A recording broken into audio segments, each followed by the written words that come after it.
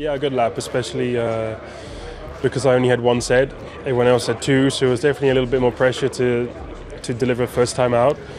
Yeah, so it makes it a little bit sweeter. We did it in a more difficult way.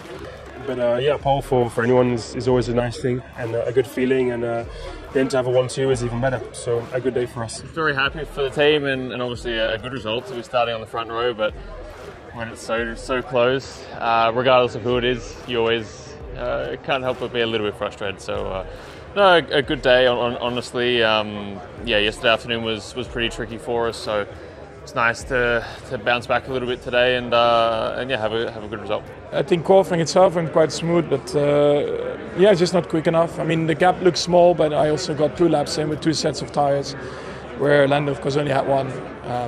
So I don't think it is a realistic gap also, if you would have had another set of tires.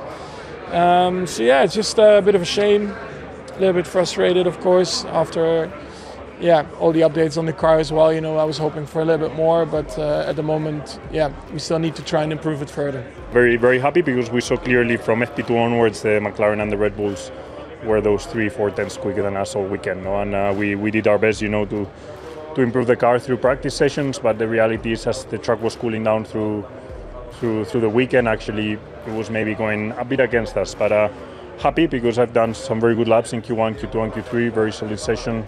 It's been a few weekends in a row now that I'm driving well, so very happy. Yeah, I think it wasn't too bad. I mean, I would love to have been higher, but given how it was easy to get knocked out, we nearly got knocked out in Q2. So I'm grateful. I'm just grateful to be there in the mix of the pack, and I think I will have to see what we do tomorrow. I think we're definitely not quickest, and in the cooler conditions we're looking good, but once they got warmer.